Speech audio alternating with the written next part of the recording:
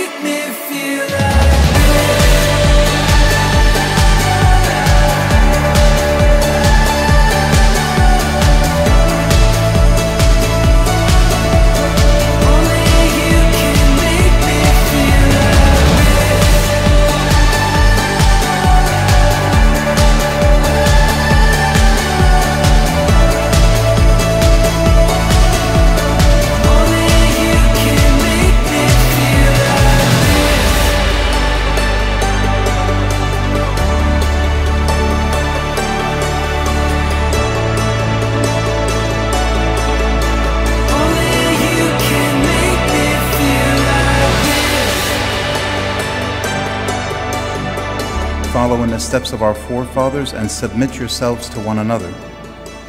In love and in purity, let each of you be faithful towards the other, according to the saying of our teacher, St. Paul the Apostle, the wife does not have authority over her own body, but the husband does, and likewise the husband does not have authority over his own body, but the wife does.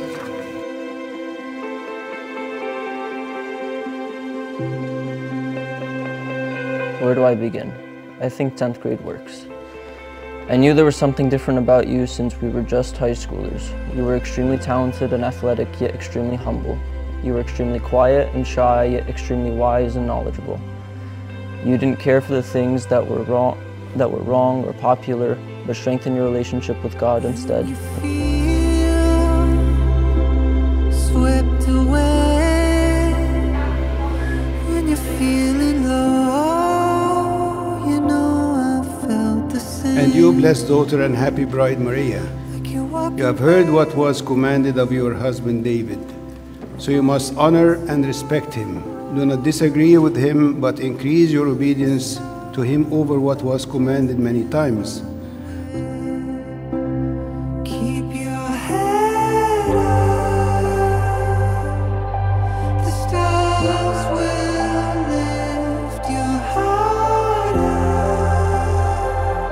And you, my blessed son David, may the grace of the Holy Spirit strengthen you to take unto yourself your wife Maria. Take care of her, as his parents did, in love and humility. I love you. I am my beloved, and my beloved is mine. How beautiful is this verse, as it represents our marriage and the relationship between Christ and his church. Maria, I promise you that I will work hard every day to draw on the love of Christ for his church in order to love you in a right and Christian way. All my love, Duvi. I love you more than anyone in the world, and you are truly the best thing to ever happen to me. May God never ever keep us apart, my love, my best friend, my soulmate.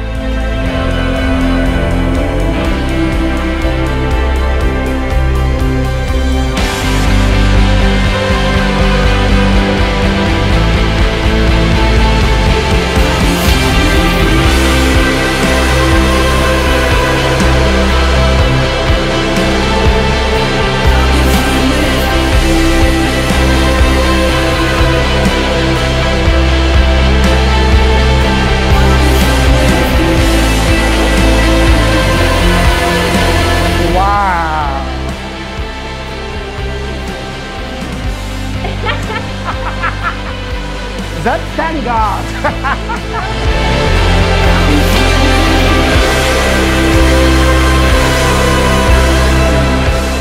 Remembering that you have been crowned by the spiritual and heavenly marriage and confirmed by the grace of God, Remember that if you fulfill the divine commandments which urge you to look after your wife, the Lord will bless you in all what you do.